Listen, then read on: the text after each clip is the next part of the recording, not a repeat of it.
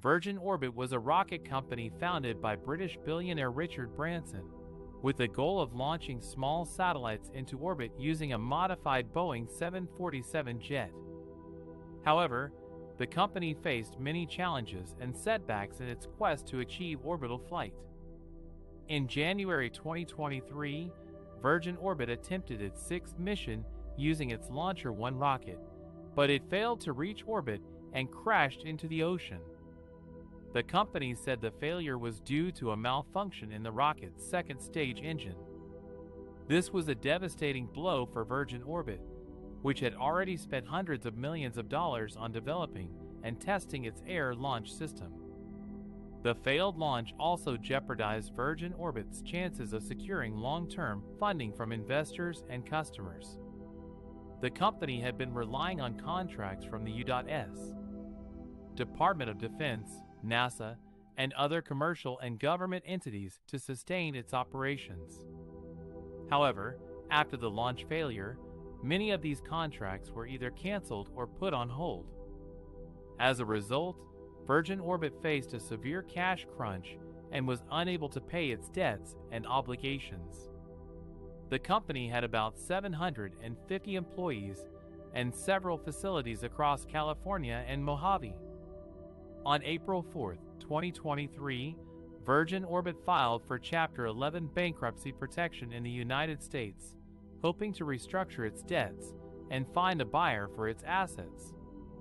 However, the bankruptcy process did not go smoothly for Virgin Orbit.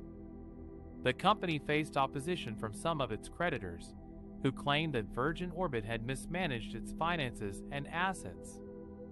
The creditors also accused Virgin Orbit of inflating its valuation and hiding its liabilities.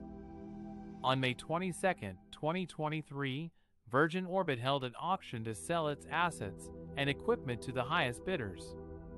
The auction attracted interest from several aerospace companies, including Rocket Lab, Stratolaunch, and VAST Launcher. These companies were looking to acquire Virgin Orbit's technology, facilities, and intellectual property to enhance their own space capabilities. The auction resulted in 3 winning bids that amounted to about $36 million in total. Rocket Lab bought Virgin Orbit's headquarters in Long Beach, California, which included a large manufacturing facility and various machinery and equipment.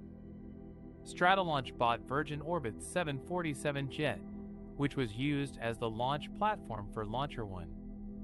VAST Launcher bought Virgin Orbit's facility in Mojave, California, which included infrastructure such as rocket engine test stands and an aircraft hangar. However, these bids did not cover all of Virgin Orbit's assets. The company still had 6 rockets that were in various stages of assembly, and its intellectual property that had not been sold yet. The company said it would continue to look for buyers for these remaining assets.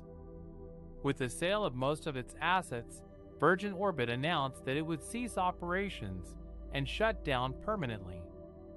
The company thanked its stakeholders for their support and expressed regret for not achieving its vision of making space more accessible.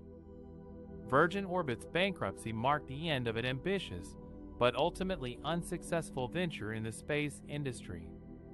The company's legacy will be remembered as one of innovation, perseverance, and failure.